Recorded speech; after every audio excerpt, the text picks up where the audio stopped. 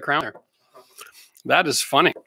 Hey guys, that's funny. You got the live shot there. We thought we changed that thumbnail, but anyway, welcome to our live show. It is Tuesday, January something or other. I think it's 2021, middle of another pandemic month. God help us all. We are here tonight because we're going to be covering some information here, dealing with pandemic renovations specifically. Okay. What we want to do tonight is just kind of cover all of the experiences that we had from last year, the various stages of lockdown, because everybody that watches the show is going to have a different experience with this. And we want to be able to have more of a discussion tonight about what you're going to be dealing with. So I've talked to some people on the inside of the industry, and we got a good handle of what's going to be going on for supply chain this year. And let's just say there's a lot of information that if we go over it tonight and quickly you have a reference, maybe it'll help you plan what you may or may not want to do this year. Because I don't think let me put it this way. There are some projects this year that you just don't want to do, period. Okay. Now, based on experience, where you live, what your pandemic response is with your government, what kind of shutdowns you're dealing with, there's going to be some nuances here that you might have more freedom than some people, but we're all dealing with some fundamental issues with supply chain. And so we're going to talk about a lot of that tonight, and we're going to share experiences. So tonight we're going to have a little bit different. So rules of engagement for tonight. Ugh. It's cold where I live, guys, so I might even have a bit of a sniffle tonight, since my medicine. It's like, what? Matthew, what's the temperature out there tonight? Right? Minus 18 or something? Bloody stupid. All right. I think the moon is warmer than we are right now. Here's the deal. Tonight, rule of engagement. The chat is open to the entire planet. All right. So Sandy Rose is going to be busy. Cheers, Sandy. The way I want to flow here is, instead of having more of a presentation style, we're going to have like a living room conversation. All right. We're going to try this out. I'm going to give you some information. I'm going to ask for some feedback. So feel free to jump in the comment section with questions specifically related to what the heck we're talking about. And there's Mary in the chat. Good to see you again, Mary. And Roderick Westwood, another one of our members. It's good to see all the members in the chat tonight. That's awesome, guys. Thanks for supporting this. Now, if we get the feedback, we can share experiences. Maybe we can be better equipped. Okay? Because this is the year that if you think the pandemic is almost over, you're going to be mistaken related to some projects, and depending where you live. And you're going to run into all kinds of frustration. And there's nothing worse than starting a project that you can't finish because something external from your ability or your planning is holding you up. So we're going to jump into this. I'm just going to say, how has the pandemic affected you and your renovation experience in the last 6 to 8, 10 months? Throw in some comments. Let's hear from you guys. If you've been trying to do something, is it driving you crazy? Happy Australia Day. My goodness, I didn't know. I am so busy. Chris Sturt, thanks for informing me of that. I'm so busy, I didn't even know it was Australia Day. Now, to be honest with you, I'm not one of these guys that's on social media every day looking at every event and every calendar day and every ribbon. So please bear with me. If you don't see me do a social media post for something that's important to you, it's not that it's not important to me. It's just that social media is not that important to me. I'm drowning in trying to get this business going. Now, let's take a look at this. So first of all, I'm going to just, another rule of engagement, okay? We are not a political channel. We are not a science channel. So the conversation tonight, I really like to keep it limited to the direct ramifications of the response to the crisis, not whether or not it's a real crisis, whether or not the governments are out to get us. We want to try to keep away from that conversation. I was talking to someone today, and I don't care if it's a real crisis or not, if it's a real scientific issue or not. The reaction of the government and what they're doing and affecting all our supply chains, that's how it's affecting me as a renovator. And that's how we're going to have this conversation. And I'll tell you why. There are, depending on where you look, 8 million YouTubers who are there to tell you how to flip a house, right? Every 21-year-old kid who's ever bought a broken down piece of crap and renovated it has got a YouTube channel, and they're all out there telling you how to renovate and flip houses and become a millionaire. And that's fine. No problem with that. There are a bazillion people out there, if you're a huge investor, telling you how to manage your strategy this year because the stock market is taking a lot of investment because the Fed keeps printing money, you know, and there's so much money out there. There's new stocks joining the stock market every day because any business that wants capital can just become a stock and people will give you money for no reason. No one's checking out your business model. So it's a crazy world, right?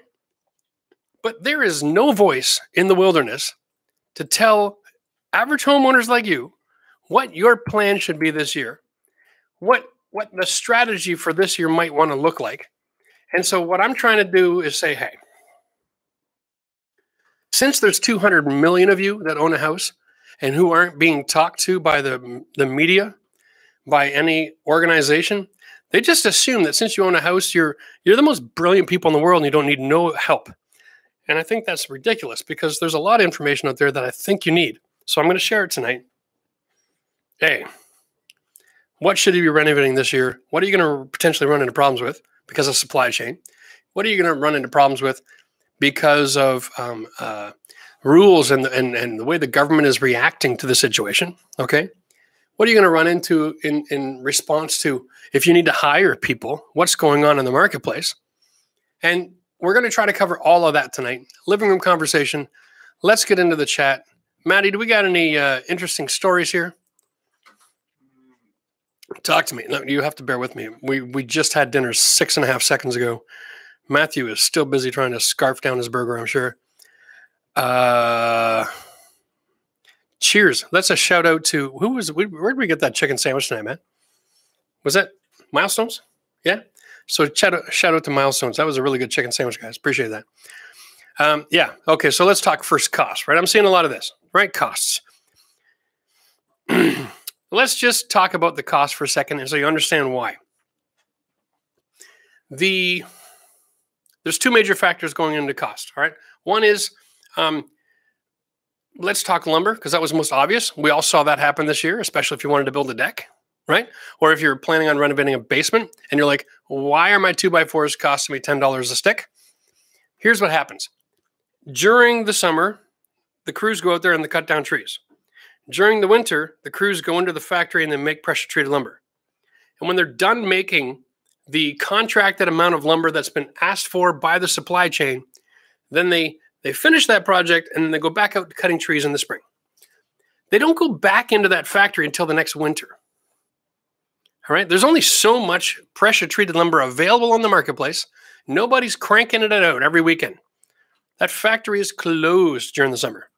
So what happens is stores like the box stores, right? Because they do a lot of products. They got 150, 180,000 products on the shelf. They have what's called just-in-time delivery distribution system. So they have manufacturing plants all over the world, and they have a contract for that plant to distribute so much of that product to arrive on a ship at a port every so many days with so many containers of that product. And then from there, it gets distributed all over the country so that every day somebody can take a box from the back room that came off a truck an hour ago, unpack it and stick it on the shelf and keep the shelves full.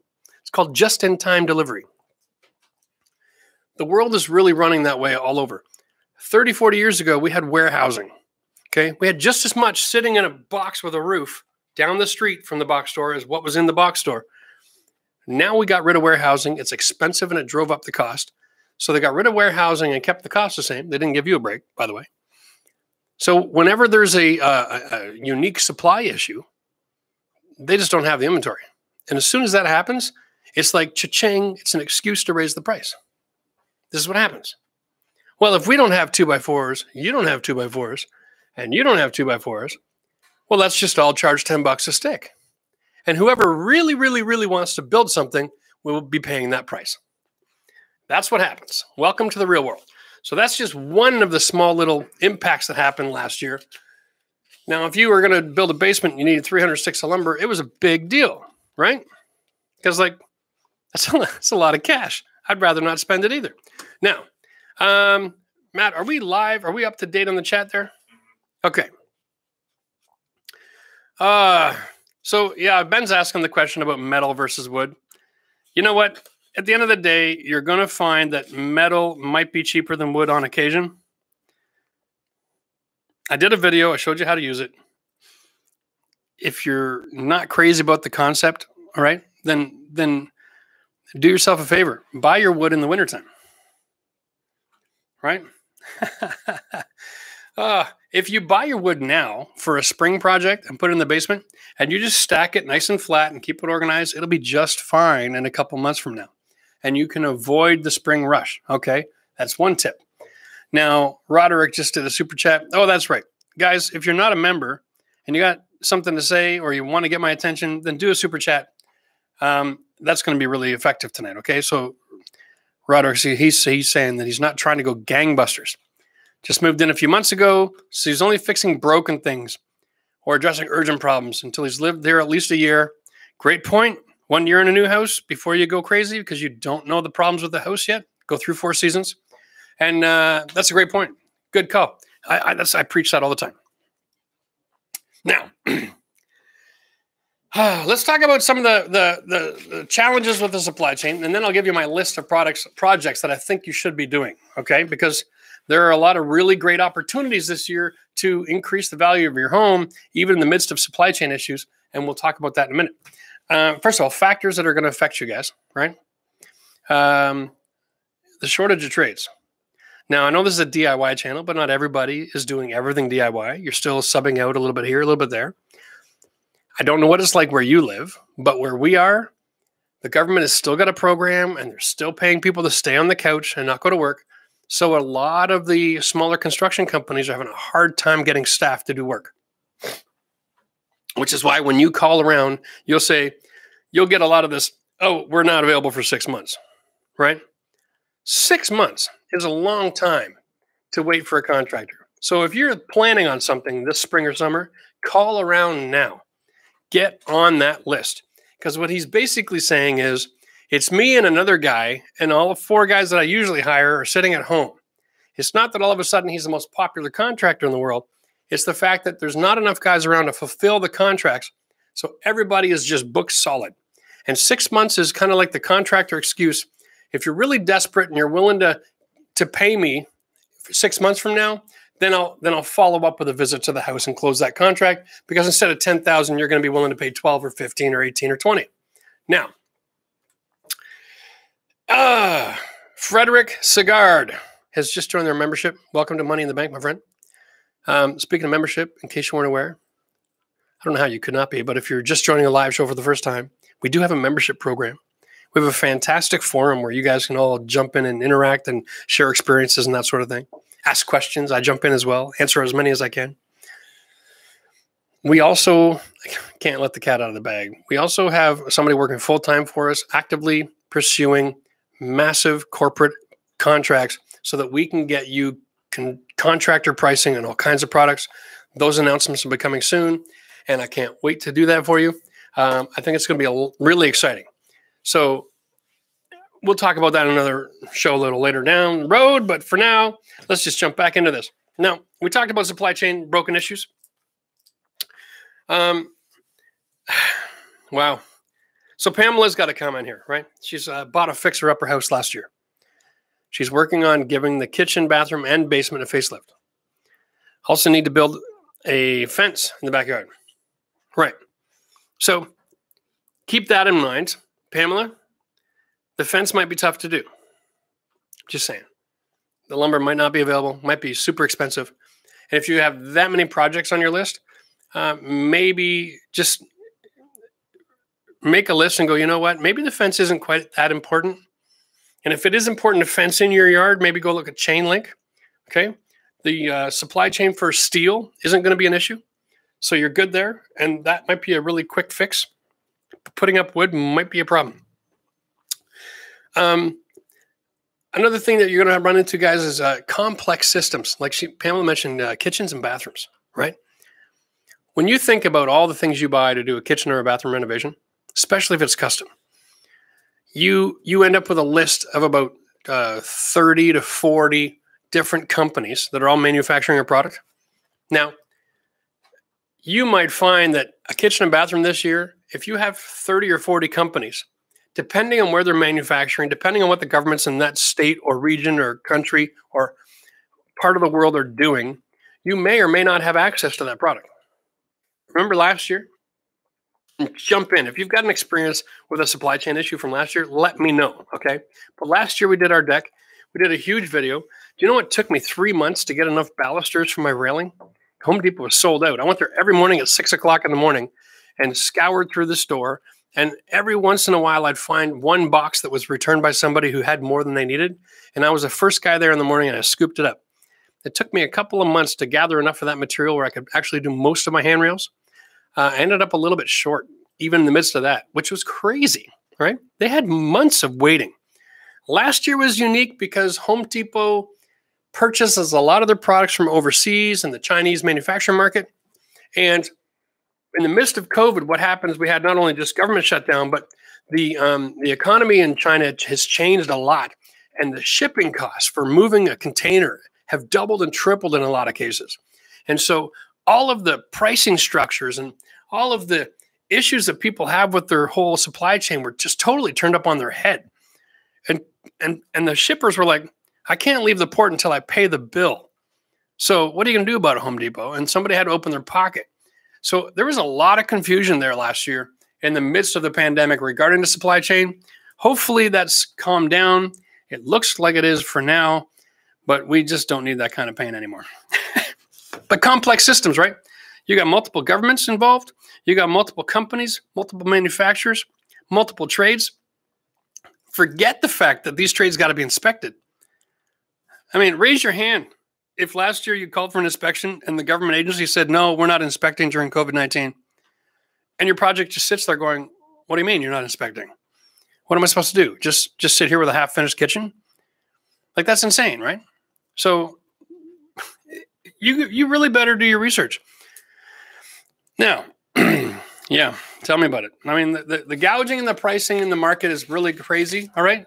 So you got to be really careful. Really think through your whole process. Now, I'm going to go through a list of projects that you probably can do with satisfaction, and then some tips if you want to do major projects, so how you can be successful so that you don't have all that frustration, right? You don't end up just going postal, right? Because we're probably all on the edge of postal right now. Anyway. All right, I'm going to just check my comments here real quick, see if anything interesting. Oh, so Jake is saying he ordered cabinets. Took 8.5 weeks. Yeah, original delivery was 3 to 4, right? And that's common. And most companies have enough brains. Yeah, most companies have enough brains to under promise and over deliver, right? Because people don't get upset. So when they say it'll be delivered in 4 weeks, usually what they mean is 2. But then when it takes 8 weeks, it's because they're frustrated at their end as well. Because when you order something from a company, that company is used to a certain response time. And the communication about the interruption has really been an issue. Nobody really had a clue what was going on. And if you call the store to find out, nobody was working in the bloody office to answer the phone, right? I mean, it's taken a whole year just to get somewhat efficient. And it's maddening, right? So let's go into projects. So anything outside, guys. If you want to do a project this year, think outside. Except for decking and fencing. The wood is going to be an issue. Everybody wants a deck and a fence. So get at it early and get the material in your backyard before you start. Okay? Don't go to the store and get all your posts and drill your holes and set all your posts and then go back to the store to get the rest of it. Or you'll be the guy on the road with all posts and no fence. Because they'll just be out of wood. So don't let that happen to you. Don't be a victim. All right? If you want to do decks, you'll find that the structural lumber survived a lot more than the decking. So you can go with pressure treated 2x8s, 2x10s, and then go with Trex. You can use a composite material. Again, it's a higher price point, but if you're in that market and your house valuation supports that kind of investment, not a bad idea. All right? Anything painting. Great year for paint. You know why? Because paint is mostly water, and we have not had a water shortage. So, generally speaking, paint is manufactured and warehoused, even in the commercial stores. They got a ton. They got truckloads of this stuff, right? So you're okay. You can plan on painting. And with painting projects, you generally don't start your paint project until you have the paint anyway. So it works out well. So if you have a distribution issue with getting paint in your house, that's fine. A couple of weeks will go by. Oh, the paint's finally here. Then you can start. That's not so maddening, right? Because it's not hard to organize a paint project. It's a couple tools, it's a couple of fillers, a couple materials, and you're okay. Pamela just had a fangirl moment. That's funny, man. Well, cheers. Listen, I'm learning too, right? Hopefully one of these days I'll be really good at this live chat stuff. But I am not a multitasker by nature. So reading my notes and sharing information, staring into the camera, talking to the mic, reading your comments, listening to Matt, man, sometimes a man just needs a drink. All right. Right. So Randy wants to paint his home's exterior. Randy, if it's aluminum siding, you got to prep it and prime it. If it's brick, just go ahead and do it, dude. But there's a stain. We did a video on that. And I think you're going to see, we did a video last week. We actually posted a segment of our live show. We're going to be doing a lot of that. All right. So if you have a burning question, you think the whole world needs to know the answer, feel free to ask it. All right. And we'll be more than happy to do a segment and share that information real time, especially during the spring. We're going to try our best to get answers to questions that are current out there, so help you guys out. So if you're running into issues or you find out, like last year, for instance, okay, we were doing our deck. One of the reasons the balusters for my deck were such a problem, Home Depot had supply chain issues. China had dock issues and shipping container issues. And then the Canadian-American market, we were in the middle of an aluminum trade war. So all the other suppliers, not the box store, all the other guys were having issues. They couldn't get their hands on aluminum. So if I had a problem with Home Depot, I just go down the street to a fence guy and say, listen, hook me up with some aluminum spindles and let's powder coat those suckers. I could put in a contract and get some made, but not last year. It was really frustrating because I know some workarounds, but that wasn't happening. There we go. Matt turned down the light, I think. How do I look? A little better? Yeah? All right. Other projects you can do next year. Tile projects. And here's why. When you go to the tile store, you're buying inventory on the floor. You're not special ordering. So it's really easy to keep the cement and the thin set and the grout supply chains alive and well. There's multiple companies providing those products.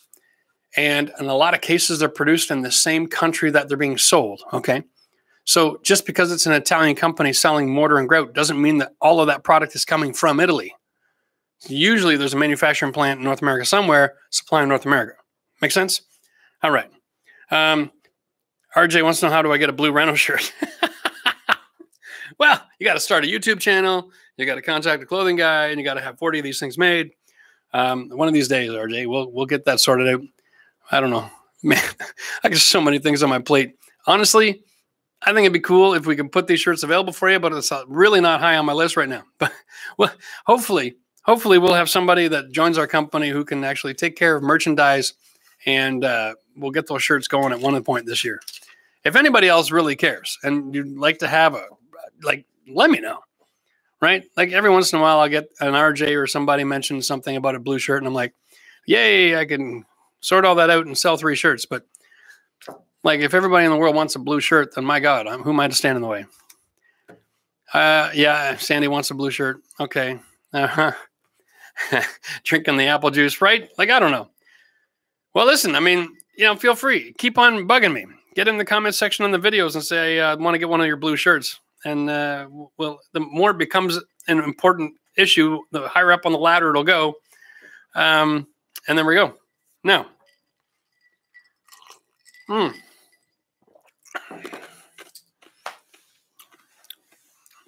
you go. That's an interesting question. I was just reading on the comments here.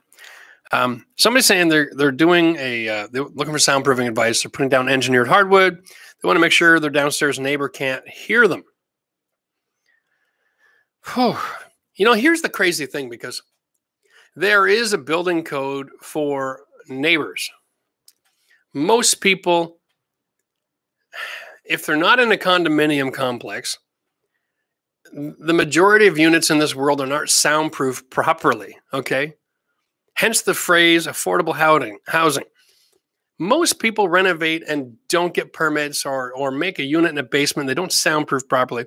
So if you're stuck in a situation where it's like, it's unbearable, the people downstairs are always complaining, buy yourself a really high density underlay mat and then put that underneath your engineered flooring. That's all it is. It's impact noise that really travels down. And if they are not happy with the end result, then you tell them to tear their ceiling out and fix their ceiling, because the insulation is supposed to be on their side. All right? And that'll stop that conversation. They'll probably just learn how to turn on music and wear some sound canceling headphones. All right. Let's get on with the pandemic projects list. I talked about tile. Tile is good because tile's in stock. Okay? Shouldn't be an issue. Flooring. Flooring is going to be one of these issues, guys. Careful when you're doing flooring, because what should be in stock isn't always in stock. For instance, last year, Home Depot, LifeProof flooring, not a bad product, right? I've told you this before. They had massive inventory issues. Again, sourced out of China, shipping container issues, supply and demand. So before you do your demo, make sure you've got your product, okay? Don't be stuck walking around on plywood for weeks and weeks and weeks waiting for the store to get your inventory in. Or you're going to be like me. You're going to be hanging out at Home Depot at 6 o'clock in the morning, hoping to find one more box to finish a project. It'll drive you nuts. Next project. Oh, this is cool. I'm actually doing this. I'm going to make a video. Outdoor gym. Let me know in the comments real quick, guys. What do you think about the idea of building your own outdoor gym? Okay. It's actually not that difficult. It's just a few sticks of lumber and a couple of powder-coated steel pipes. And you can have an outdoor gym that you don't need to have a membership. You can enjoy the outdoors. You can work out whenever the heck you feel like it. You can get up at 2 o'clock in the morning because you can't sleep, go outside and knock off a few reps. You know what I mean? I'm just saying. I've designed this thing in my head. I've had this template for a while. We didn't get to it last year, and I'm kind of frustrated. But this spring, as soon as the ground gets close enough to thaw that I can turn on my jet engine heater and just point it at the ground and thaw that sucker out, we're going to put in an outdoor gym. And I'm going to share it with you because I think it could be a really cool answer to a lot of problems, right? Like you can even work out in the wintertime if you put the right clothes on. It doesn't even matter, right? But and most people who watch this channel don't live way the hell up in the north like I do. Like most of you have enough common sense to stay somewhat south. So what about if you have 5 Home Depots to choose from? Well, then you're done because you can't be at all of them at 6 o'clock in the morning. Good luck with that. Next project you can do this year. If you have issues with water around your house, right? Like pay attention to this stuff. Make sure you got slope. Make sure you're moving water away from your building. And if you're stuck, great year for putting in a French drain because it's blood, sweat, and tears. You'll always be able to find yourself a little bit of weeping tile and some crushed stone. These are locally manufactured products, right? So no big deal. Landscaping outside. Last year with landscaping, we ran into supply issues, even for the concrete pavers. Think about it. It's just rocks and like sand, right? Made right there. They ran out of that stuff. There was such a huge demand for outdoor living last year. Even the concrete paver company were running out of inventory. So if you're going to do it, get started early, buy your product, own it. You might even have to have it delivered to your site. It's going to be a real common thread this year, getting everything delivered before you start. We used to be lazy and be able to just pick it up when we're ready to go to the next phase. This year, it'll be all about planning. Now, of course, decorating, remodeling, these are words you should learn to fall in love with this year, okay? Because it doesn't combine major systems. Whenever you're remodeling, you're not peeling everything open and starting over. You're painting cabinets, you're changing countertops, things like that, like a new faucet. How many of you would think that remodeling is better than renovating this year? It's a great question. I'd love to know if you'd be more into remodeling or renovating. Because renovating, remember, it's opening walls, changing systems, mechanical, plumbing, electrical, moving things around. This year, I'm going to really advise for a lot of DIYers, stick to remodeling projects. If you've got a major renovation project, just sit on it for 1 year. It's not going to kill you. Trust me. All right. Worse things have happened to humanity than waiting a year to do a renovation. I know it's kind of counterproductive for a renovation channel to tell people not to renovate, but I just think it's really good advice this year. Okay. So maybe take it. We got a super chat here from Mrs. Laszlo. Wow. I don't even know if I said that right. Thanks for all your help. There's a Canadian online company, Teespring, that allows you to design, then prints and ships t-shirts, mugs, etc. for you. Yes, it is true. And we did try that. What was it, 2 years ago, Matt? We tried that? Yeah, we shipped them and 3 out of 4 arrived and 2 of them had the print wrong. And I'm not going to get in bed with a company that can't get their head out of you-know-where and do the product right. So I just had not enough confidence to take money from you to then deliver a product, because Teespring you pay first. So we just moved away from that. We thought we'd wait. And Herman Azreas, maybe? I don't know. This is not a question, but more of an appreciation for Jeff. Aw. Get a lot of compliments on my new second story deck. That's cool, buddy. Many thanks for the tips and tricks, for advising me to pull a permit, right? Because when you go to sell that house, you're going to have money in the bank.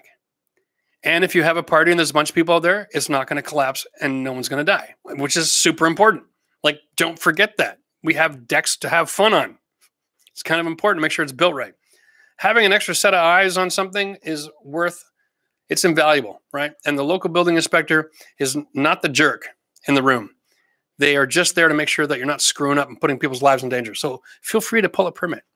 It's not that painful. And we're going to actually do a permit video this year. We decided we're going to pull a permit and we're going to talk to the building officers and go through the whole process so that you guys have a better understanding, so it's not so scary. Because honestly, dealing with the city sometimes can be absolutely terrifying. Oh, here's a good comment. Refinishing furniture might also be good this year. Yeah, like reupholstering. You know, I'm not that good with a staple gun, but you know, guys, great. If you're crafty, again, that kind of moves into remodeling.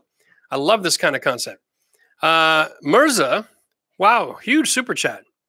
Just saying thank you, Jeff and Max. Open a Bitcoin wallet so you can accept tips and digital gold. Right? Well, that's just something else to look at. I think before we go to Bitcoin, we're going to have to get ourselves some blue shirts on the market. Let's see who we got in the chat here for members. Shay is in the membership chat tonight. By the way, Shay, you're a new member. We've seen a lot of you in the chat. Thank you for supporting us and being so active in the community. That's awesome. Sandy Rose, of course, is in the chat tonight. Big surprise. Yeah. It started storming where you are, eh, Sandy? We're getting snow tonight. How about you guys? Like a lot. We don't have enough yet, apparently. You're doing electrical upgrade this year. Now, let's speak about electrical. Larry, electrical. My last year with electrical was a nightmare. Couldn't get my electrician to come because every one of his jobs, there was a product missing. There was a supply chain for another trade. Everything was starting to stagger and they were tripping over each other. Nobody was finishing nothing. His timeline was a mess. He was pulling out his hair. We even had a problem with the hot tub. We couldn't get it plugged in because we couldn't get there's a special box with a shut off, like emergency panel that has to go on the side of the wall. They were out of stock in Canada. We couldn't get them. Absolute nightmare. Like drove us bloody nuts. And then when we finally got things put together, the inspectors wouldn't come to the house. Again, it was funny. You know, we got called back from Florida last year because for the first time, my wife and I spent a few weeks in Florida. It was lovely. Cheers to Florida. We come back for COVID. Oh, we got to come home. Oh, the sky's falling. And the week we got back, we got notified by the electrical safety people that we had to extend our building permit for the electrical. I'm like, yeah, okay, well, that makes sense. You know, I'm not done yet. A few weeks later, I call up and said, hey, I'm ready for inspection. And they're like, oh, we're not doing inspections. So they were fine with taking my money, but they just weren't really quite in the mood to put on a mask and come and take a peek at my wiring. So be careful. You know, the more you do this year, the more you might run into problems. Ah, man, oh man, oh man. Listen, major landscaping, blah, blah, blah. Okay, that's my list. There we go. Pretty much done. Is there anything else I need to talk about, Matt? Did I miss anything? Nope. All right. So here's the nuts and bolts, kitchens and bathrooms. All right. Before we go any further, and I'm going to talk to answer the question here from G Sierra. I want to just say this, guys. If you're going to renovate this year, you really need to do two things. Okay. This is the advice. This is the take out your pencil and write this down. This is money in the bank, right? Number one, you want to, okay, three things. My brain just adjusted. I can count to three. You want to scale down your ambition. All right. If you are successful with reducing your ambition for the year and you get things finished and there's time and things are smoothing out at the end of the year and you want to stick another project on, then add to your year. But don't start the year thinking I've got three major projects. I'm going to nail them all. You're going to lose a lot of sleep and have a lot of stress. Okay. And you're going to end up kicking your dog. It's not necessary. Just take a breath, reduce your ambition this year, adjust your expectations, and let's just take it easy. Let's be successful and stress-free, because I think everybody's stress level is like up here. So don't add more stress to your year, right? Dial back a little bit, make simple projects, stick to remodeling, stick to things early. And if you're going to do things that are potential risky with supply chain, make sure you've got a staging area. And by that, I mean a garage or a shed or a basement or a spare room, or you and your wife both agree, you know, we're going to turn the dining room into a material zone. Okay. Put down floor protection, store everything, put a list together of everything you need. Okay. Order it all. And then once it's all arrived and inspected, checked off the list, then start your project. Okay. It's completely bass backwards to the way that we usually renovate because we're so used to having access to everything. But this is more the way things are done in remote areas. Okay. It's all about planning this year. If you plan and you have everything in your hands before you start, you'll be successful. You know, I've always preached you should have your major components, all your purchasing decisions. But this year you need not just that, but your building materials as well. Okay. Watch the trends, watch the news, pay attention to when things are going to be open and close. And if there's going to be changes with inspections and processes like that, maybe stick to remodeling so you don't need a permit. That's money in the bank. All right, let's jump in. We got a couple of super chats here to get along to. Danielle G86. Oh boy. Daniel. Is that, yeah, because it's like not an E after the L? So Daniel, cheers, buddy. Let's get to the question. How should I insulate a 120-year-old house without slowly rotting the wood siding? I've got 2x4 studs. Concerned that insulation will trap moisture in the walls and build up over time in San Francisco. San Francisco. Okay, so you got a ton of sun, you got a ton of heat. Your vapor barrier is supposed to be on the outside of your house, but you got wood siding. So you're essentially, yeah. Wow. So here's what you got to do, my friend. The best advice I can give you, I'm trying to watch the chat right now and I'm going blind. Matt's skipping her all over the place. Before I get into the advice on that question, Matt, wasn't there somebody I was going to answer a question for? Oh, dude, I am totally. No. Okay. Before that, there was just like a regular member or something you had highlighted. Oh, there. Okay, kid, don't move. All right.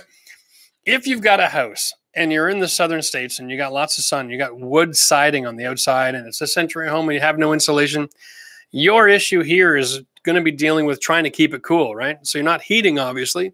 Now, when you add air conditioning, now you've got a thermal issue where the cold and the hot are mixing.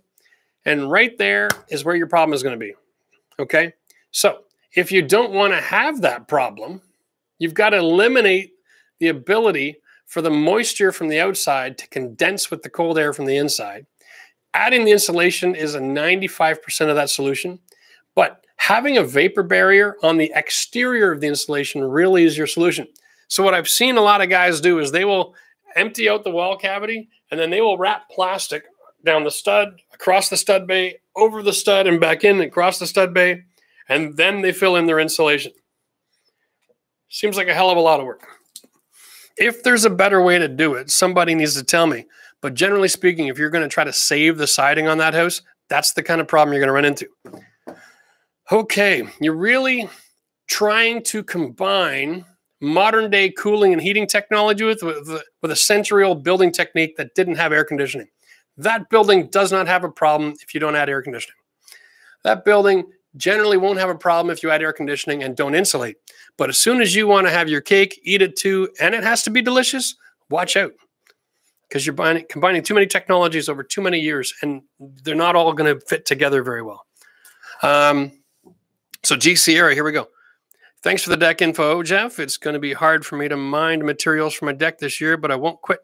It's the only way to have fun at home this summer, right? Now, this is the other side of it. If you're stuck and you can't leave and you want a deck or an outdoor living space, consider the idea of an outdoor patio. Having an outdoor dining area might be the way to go. Now, I know a lot of people are going to buy 2x2 concrete form, like blocks, right? The 2-inch thick, 2x2 foot. If you put down a bunch of stone dust or limestone screenings and you drop those on and you use a rubber hammer and you tamp it all in, you can make a decent enough space to put a table and chairs on and have an outdoor sitting area where you're not in the dirt. Then next year when things are normaler, more normaler, you can go ahead and remove your sod from the back of the house to the front of the house and then use those same pavers as the walkway. Remove them, reinstall them somewhere else, and then put in a deck in a normal year. It's just a thought, right? But consider hardscaping. It's not as hard as you think. Did I just say that? Hardscaping is not as hard as you think? That's almost funny. Matt, am I the only guy laughing?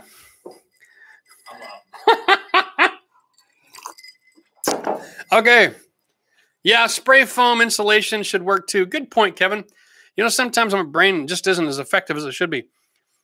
If you use a combination, what we call flash and bat, where you add spray foam on the outside of your old wooden house before you insulate it, and it's a closed cell, it acts as a vapor barrier.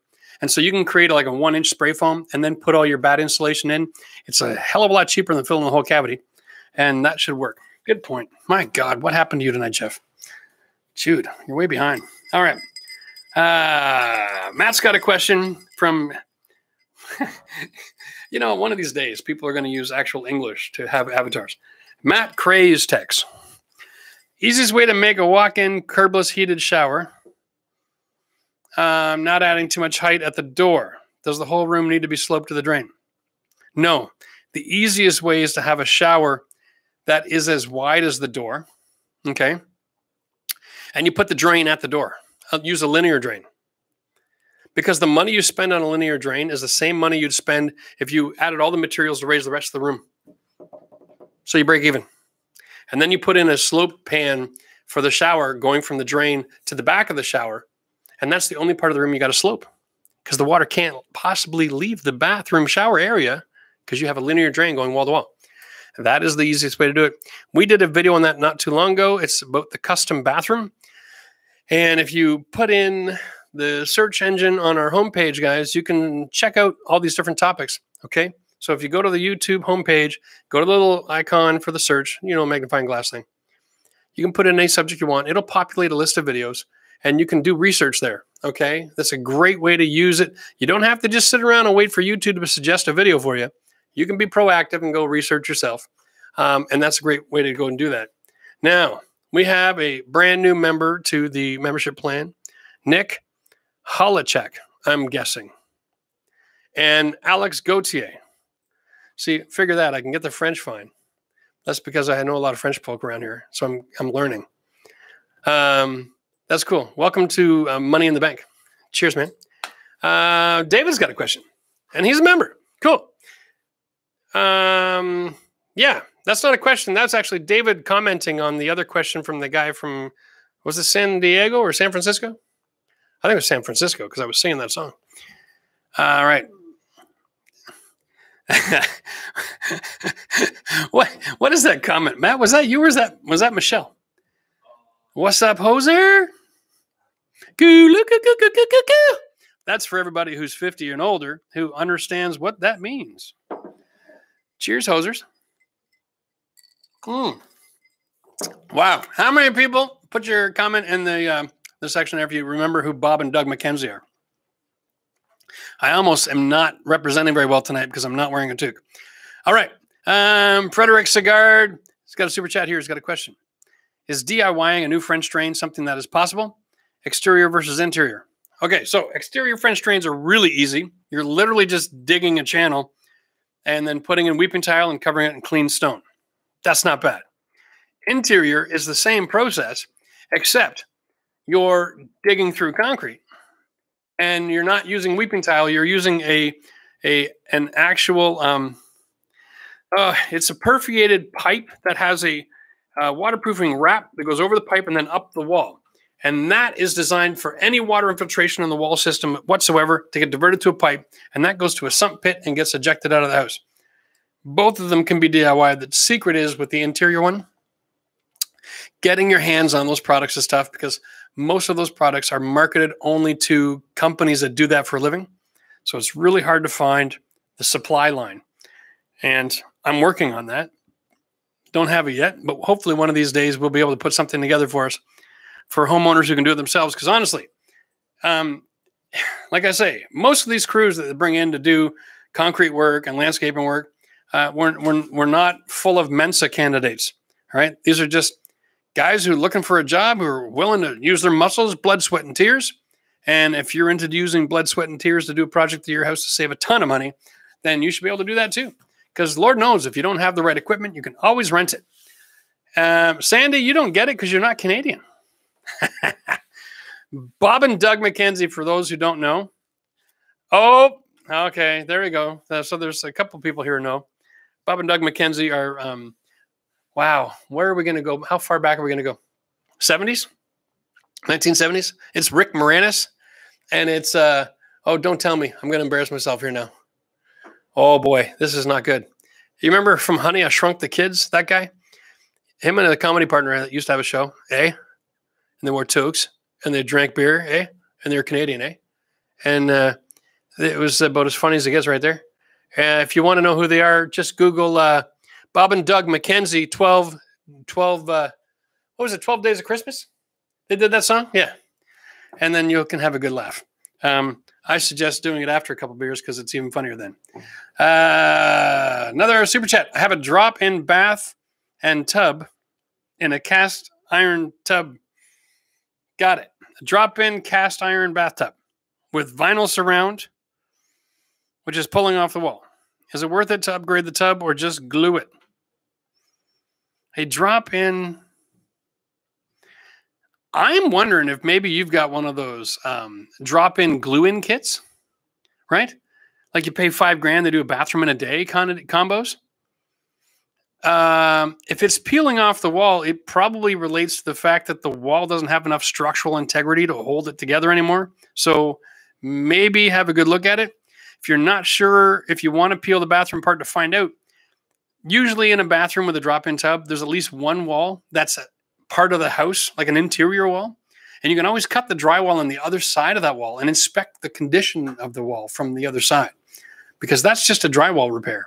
And inspections can save you a lot of aggravation, because if you know what's wrong before you make a change, then you'll know how to fix it. And sometimes it's just a matter of resealing things, right? And sometimes it's a matter of mold is rotting away the wall and there's nothing left to hold anything together. So I would suggest an inspection. I've never seen an alcove tub, a drop-in, that doesn't have at least one interior wall where you can find out what's going on with the shower walls. Okay, so make sure you inspect it. It's a patch and it's a paint to fix the inspection, but it could save you a lot of time and energy, because if you start peeling that apart, especially this year, you might be surprised you can't get the products you want to fix the problem in a timely manner, and you're without a bathroom. So be careful. Be careful out there, kids. Okay, Matt, let's get live in the chat. I feel like we're behind. Oh, Joe has... He's doing such a good job of keeping me honest here. Joe, you got a super chat? Appreciate that. Want to turn a basement window into a door. What should I be aware of? Doors are usually a lot taller.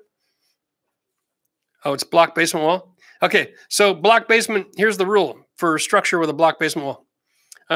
The width of the window should be the width of your door. And as long as that is wide enough to be code compliant, you can cut that side of that window, you can cut it all the way to your foundation and remove it all. And you're not affecting anything structural, okay? Because every part of the block wall just to the side of that cut becomes a point load, and there's already a header above the window carrying the load. Now, I say that loosely because I'm assuming that the window was installed correctly. So as long as that's the case, and there is a steel lintel, okay, on the outside of the house where the window is to transfer any of the floor joist package load to the side, all right, you're fine. So don't worry about it. Not a big deal. You can bust a hole anywhere where there's a window and put in a door. And that's pretty quick and simple. You can just use a quick cut. You can rent that saw at a lot of tool places. Just draw a line and cut straight down. Knock that sucker out. You'll love it. It's a fun project. All right. Marilyn would like to know, what is the name again of the sink company you used in your farmhouse renovation? Oh, let's have a thought. Okay, I remember. The company is called Stylish. Bum, bum, bum. And as a thought, if you have questions about the products and all that sort of stuff, guys, you can always check out the YouTube channel homepage. Go to the magnifying glass, find the video. Go into the video description, all right?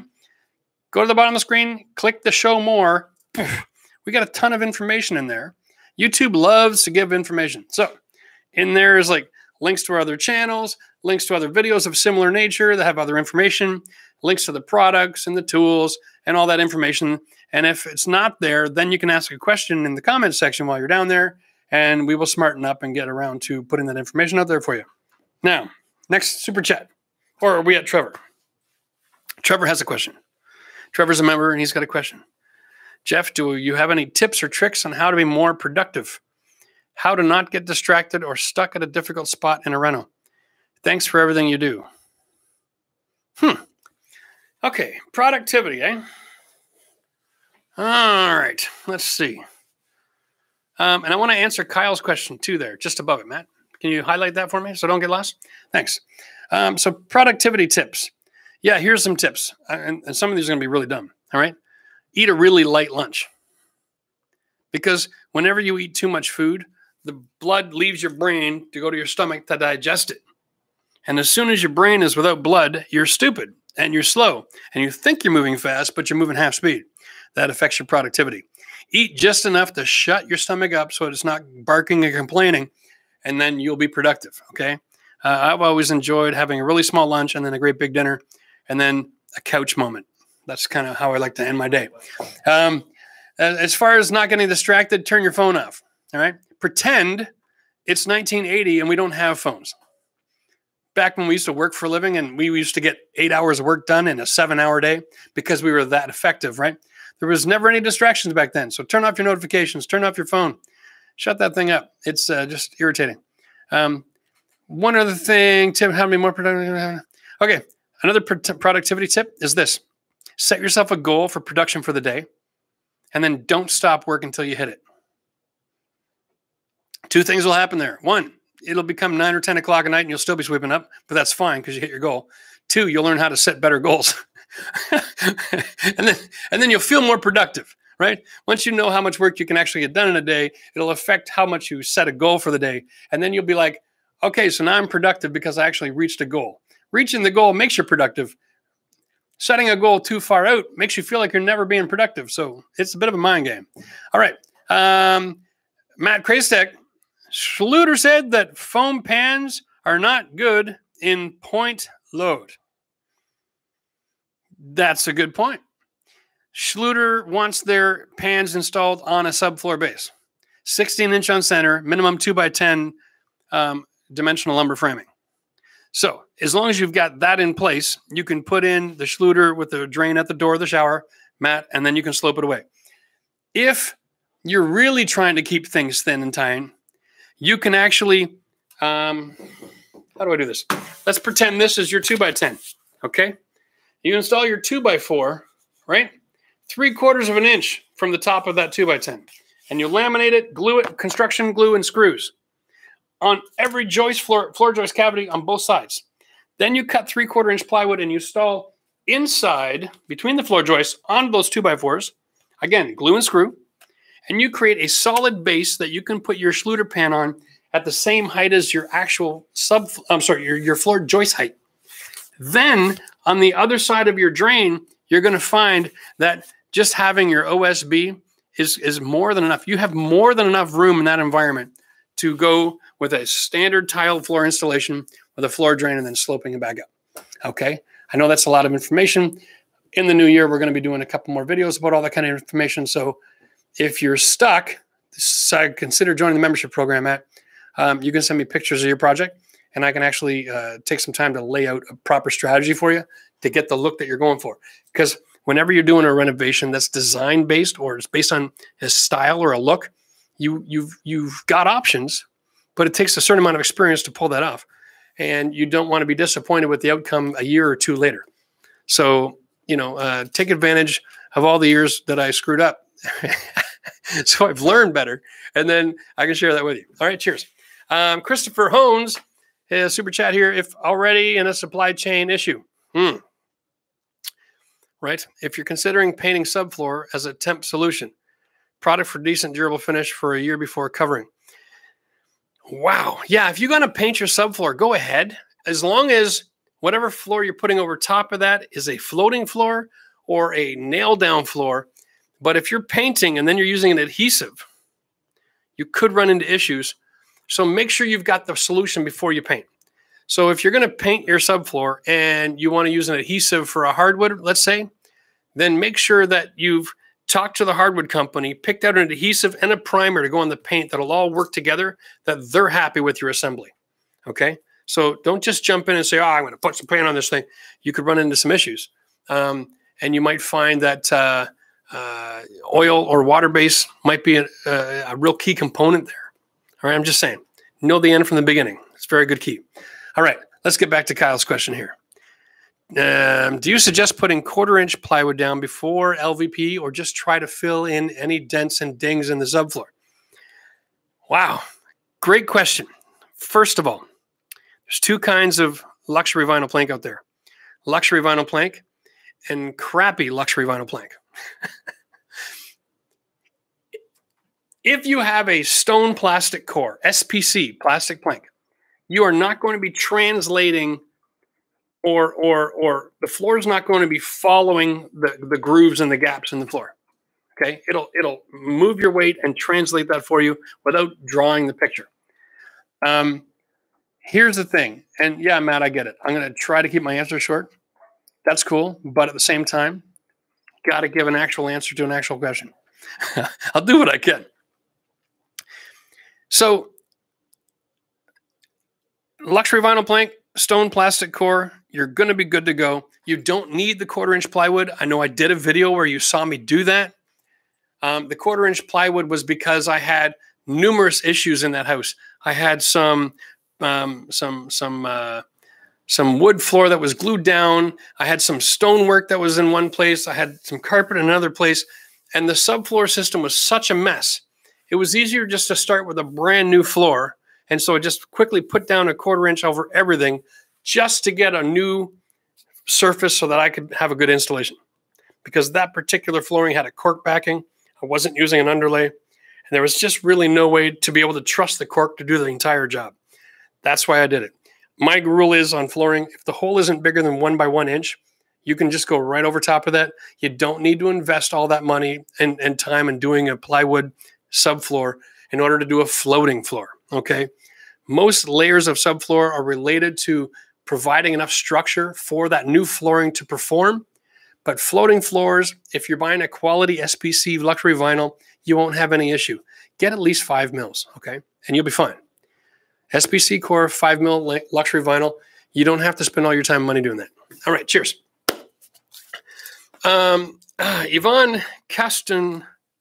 Wow, that's a lot of name. I'm going to not even try. We're going to call you Yvonne, all right, for short. Best way to isolate trust for wood decking over concrete balcony. Extended as a patio. Membrane like a basement underflooring. Okay, you're looking for a solution to a problem. So you've obviously got a concrete balcony, and you want to do wood decking over that concrete balcony, but you want to have some sort of framework, and then you want to extend it past the concrete balcony. So you got two choices, all right? Choice number one is use 2x6 as a floor joist. A lot of concrete balconies had at least the 6 or 7 or 8 inches up to the door height you can play with, the last step into the house. So if you go with 2x6, that 2x6 is thick enough that you can go past the concrete another 5 feet as an extension before you have to add a support post, okay? And that's an option. The other option is you can go with the 2x6, or sorry, you can go with a 2x8 or 2x10 floor joist, and you can cut the dimension of your patio and just leave the last 1.5 inches, okay? And then have it go down and put a joist hanger on the concrete patio with Tapcon screws and to carry the load here, and then you can run it out another 10 feet or so. That's another option. But with all these kind of ideas, if you're going to do that, you're really moving into structural load, and you've got to have a design and a permit. So yeah, there's options. You probably had never thought about the idea of using a joist hanger off the end of your concrete and then just kind of cut it to just get an inch or two. And if you put down a dimpled membrane, that'll make sure that when it rains, everything dries. The water will have somewhere to run. So that's a really good idea. Okay, so cheers to that. Thomas Preston, welcome to Money in the Bank. Cheers, Thomas. All right, awesome. And James Headley, another member joined tonight. That's cool. Very cool. Welcome, James. Let's get into the questions here. Michael Regan, how do I insulate the 2x4 rafters? They're exposed painted rafters for best results. Okay, wow. How do you insulate a 2x4 rafter? Exposed painted rafter look for best results. Yeah, Michael, a lot of that comes down to where you live. Like insulation is really something that's location specific. So if you're in the north and you have 2x4 rafter, you don't have enough rafter to insulate properly. But if you're in the south, the 2x4 rafter, you can probably spray foam that and get enough insulation that it'll be effective for you. Dude. Man, that's one of those questions. If you join the membership program, you can send me pictures of your house, tell me where you live, the age of the home, what's going on. Like sometimes these questions just aren't that simple, right? So I would suggest take a look at joining the membership program, okay? Even if it's just for the 1 month to get your answers, you can send me pictures. I'm happy to help, all right? So cheers. You don't have to commit to like a lifelong membership. There's no wedding ring attached, okay? It's all good. Alex Gauthier, member, seems like my super chat from before was lost, so I'll repost. Yeah, that happens. Would you recommend Schluter's system for a first timer when it comes to a basement shower? Currently has a dry pack pan above grade. I don't see why not. To be honest with you, the technology for building a shower, if you're not installing a shower pan and you're doing any kind of custom work, I think Schluter is probably the most DIY friendly out there. Because as long as you respect the science and the technology and you install things properly, you're going to be successful, right? There's no degree of artistic skill or prior experience necessary to perform those tasks. You just really got to read the information and install it properly. Schluter is one of these companies where they've gone through a lot of different changes over the years with. They had a program, they had approved installers, they stopped doing that, they wanted to get more training, they didn't want to be responsible, then they've got a great warranty, but only if you do it right, and it only works. So like if you have a problem with your shower with Schluter, and you say, I think there's a warranty concern here, come by and check it out, they're going to rip your bathroom apart, and they're going to show you where you screwed up. Well, and only if you didn't screw up are they going to give you a warranty.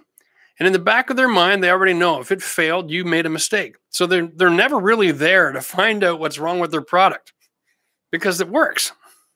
So follow the rules. Don't cut corners. Go 150% on your integrity and you'll be fine. Great product. Thomas has got a question. What to look for in a structural engineer? Okay. Our local codes require one to do drawings for adding another bathroom to a 4-bedroom, 1-bath house. I wouldn't be surprised. So, what to look for? Generally, the answer to what to look for in a structural engineer is just Google structural engineer near me. Find someone close, and you've got your best price.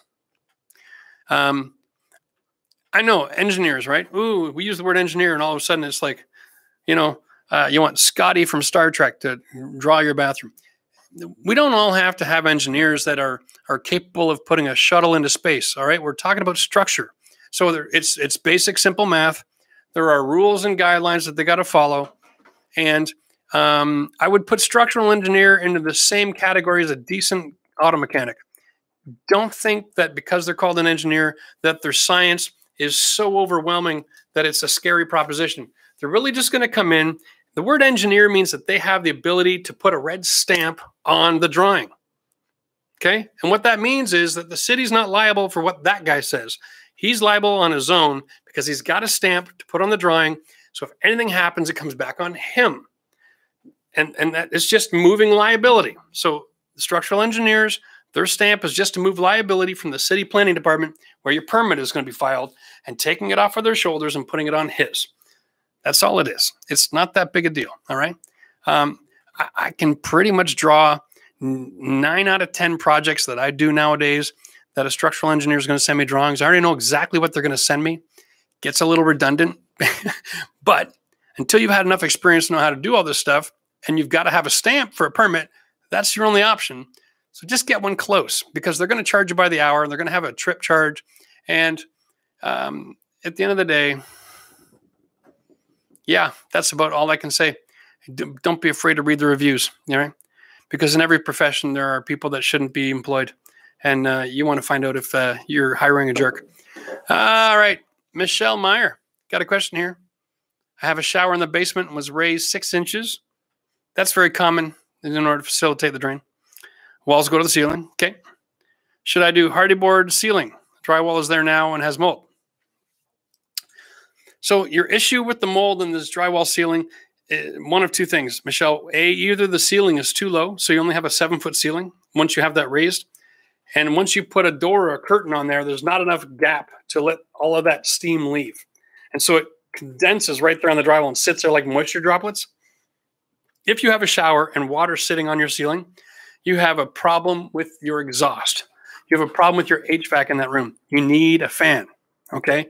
You need to be pulling air so that the steam isn't sitting in that space. Consider installing your shower curtain lower. Have the fan on while you're using the shower.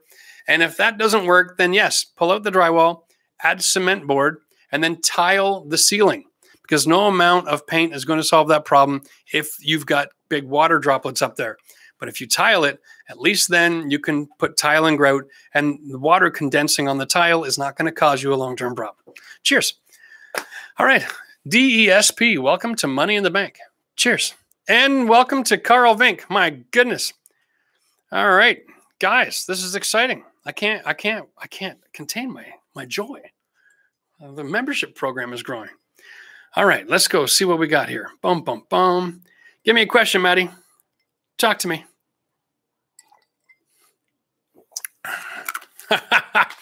That's a great comment. I'm going to share that. 1 second. Nathan Bowen, he says his dad was a civil engineer for 45 years. And he said, all you really need to know is that stuff runs downhill, right? That's brilliant. That's 90% of what people do. Make sure that water moves in the right direction and that there's enough structure underneath something that if you stand on it, it doesn't snap in half. It's not a whole lot of math there. All right. Ladies and gentlemen, we need a question.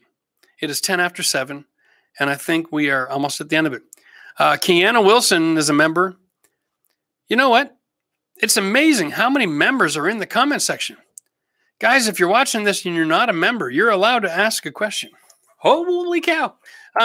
Super chat, I'll guarantee you we'll read it, and don't forget to hit the like button real quick. Why don't we all just do that? I don't even have a like button here. Let's all smash the like button, as they say. All right? We'll make sure that the YouTube algorithm maybe gives us a little bit of respect because we're here helping people for free. Holy cow. How often do people do that? Tony is finishing a basement in Chicago, Illinois. Cheers. How would you insulate it? Okay, so he's got a potential assembly here. Let's go through it. He's got Tyvek between the foundation and the studs. Good. And then vapor barrier between the studs and the drywall. Correct. 2x4 studs with R13 fiberglass insulation. That might not be sufficient. You might be running into a problem, Tony, with that assembly, because in a lot of cases, modern insulation code is the same insulation for the basement as on the main floor. No. If your home is built out of 2x4s on the main floor, that is R13. So you're fine. But if you've got a 2x6 construction, and you can tell by measuring from the glass to the casing on your window, all right, if that is 5.5 inches or 5 inches, that means you've got 2x6 frames. So then you're going to have to go to R20.